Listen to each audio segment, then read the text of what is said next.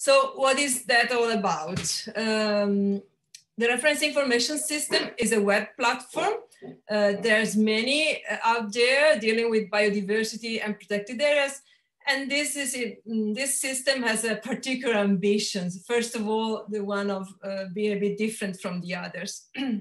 It aims at improving knowledge management and exchange for better decision-making on biodiversity and protected areas, and at facilitating the flow of information from global to regional scale. So it's a global regional system. The information flow can move from global to support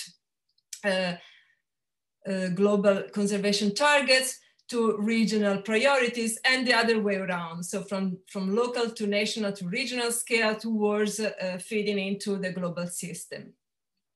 It's not just one tool, but it's a suite of knowledge management tools that support different functions, in fact. And is a community platform. So it's not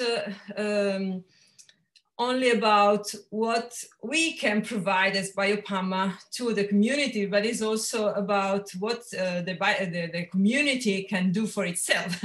So how the community of users and practitioners can grow to embrace this idea of co-management of the information for better decisions, for better management at a different level.